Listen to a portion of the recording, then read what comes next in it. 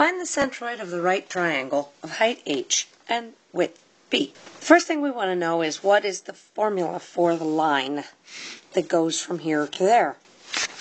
We can use y equals mx plus b. The general slope of the line is going to be minus h over b, rise over run, and the y-intercept is going to be h. So when x equals 0, we get y equals h. Use a vertical differential element to do the differentiation. So my differential element is going to take slices like that, so that dA is the width of dx times the height of the rectangle. So dA is h minus h over b times x dx.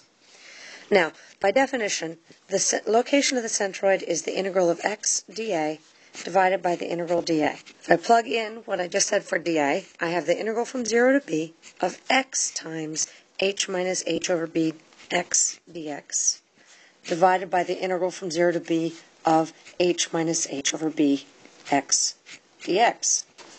Evaluate the integrals, you get 1/2 x squared h minus 1/3 x cubed h over b, evaluated from 0 to b. And in the denominator you get hx minus 1/2 h over b x squared, evaluated from 0 to b. That's 1/2 b squared h minus 1/3 b squared h divided by bh minus 1/2 bh. I've got 1/6 b squared h on the top and 1/2 bh on the bottom, which is 1/3 of b. To find out what the y bar component is, you have two choices. You can go back and you can use a horizontal differential element, or we can stick with the differential element we had up at the top. In either case, your formula is the same, the integral of y dA over the integral dA. I'm going to use actually the same differential element, the same vertical differential element. So I'm going to be integrating dx, and I'm going to have h minus h over b x. That's my dA component.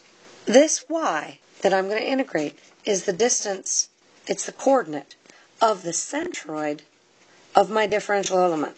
That's going to be important. And in the denominator I will have the area, which I just figured out up here, is 1/2 bh. I don't have to take that integral again. What is the value? That's dA. What is the value for the distance or the coordinate of the centroid of my differential element? Well, my differential element is this vertical rectangle, and my centroid's right in the middle, halfway up my differential element. Well, halfway up my differential element will be 1/2. All the way up would be h, 1/2 of my height, 1/2 of y, divided by my area. You can multiply that out and take the integral. 1/2 h squared b minus 1/2 h squared b over b, b squared, plus 1/6 h squared over b squared times b cubed over 1/2 bh. This is 1/6 of h squared b divided by 1/2 of bh.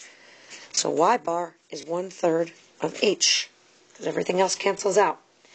Make very sure that you understand what that means to say it's the coordinate of the centroid of the differential element. So this term would have been my entire height of the differential element, but I only want to go halfway up my height of the differential element to get to the centroid of my differential element.